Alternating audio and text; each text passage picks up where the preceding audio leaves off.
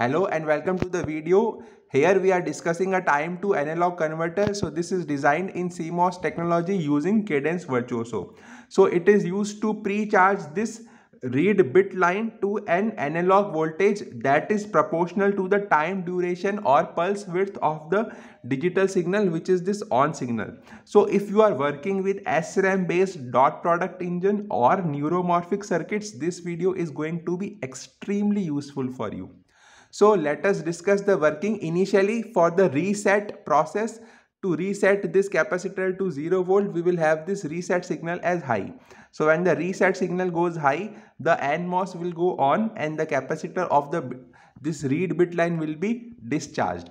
Now at the start of the time window, the reset signal has to go low, then only the time window will start. So when the on signal is high, at the start of the time window, the on signal is high. So this PMOS stack, this PMOS and this PMOS that we can see, this is biased in the saturation region and it acts as a constant current source. So the RBL, the read bit line, will be charged with this fixed current for the duration of the on signal. So reset and on signal are non-overlapping pulses. So this RBL will integrate this current to produce the analog voltage.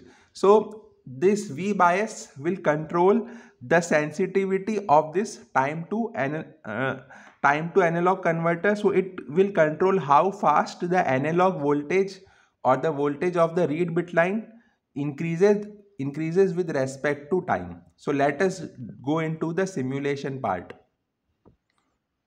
So we can see that the on signal is a signal of pulse width 40 nanosecond. Let us see what is the output voltage produced by this on signal. So we can see that initially when the reset signal was high, this RBL got discharged completely to 0 volt. Then for the duration of the on signal, the RBL got charged to a voltage of 293 millivolt when the on signal is of 40 nano time duration. In the second case, I took the on signal to be on only for 30 nanosecond. So the output you can see is 222 millivolt. So in this way we can verify that the read bit line voltage depends on the duration of this on signal. So it is working like a time to analog converter. Thank you.